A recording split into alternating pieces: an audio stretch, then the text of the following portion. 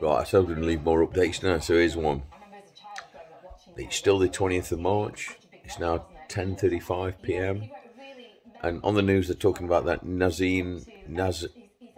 trying to read it off the news actually. Nazanin. Anyway, she went to Iran and she's been held for 6 years as a spy.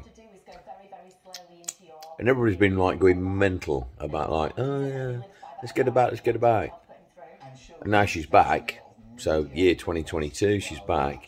And they're making this massive thing about it. You know, the injustice of it all. Why are we all assuming she's innocent? She's got a family and a little kid they want to play on. They want to play on that. They want to play on it. They see the little kid on it, you know. Well, what's she going to Iran for on her own?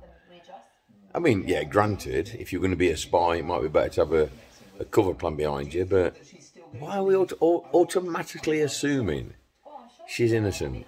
Why are we automatically assuming with Russia and Ukraine, Russia using cluster bombs, chemical warfare?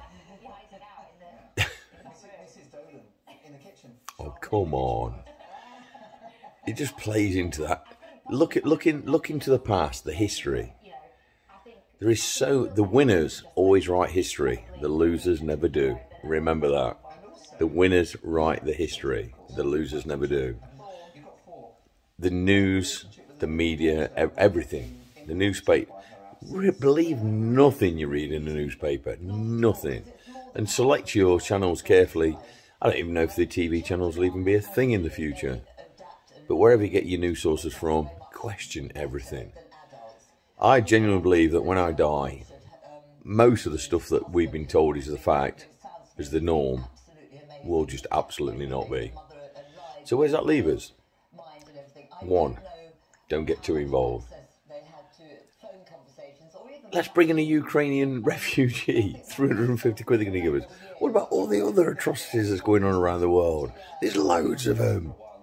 Why are we focusing on this one? That's what I'm asking myself. Question number 1. Well, I'm answering it myself because I'm not going to get into it.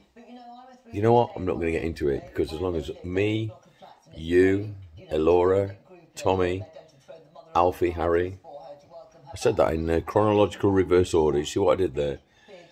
As long as we're all right. Now, time will tell. When you're looking back on these in years to come, you'll say, look at Grandad back on the 20th of March, 2022.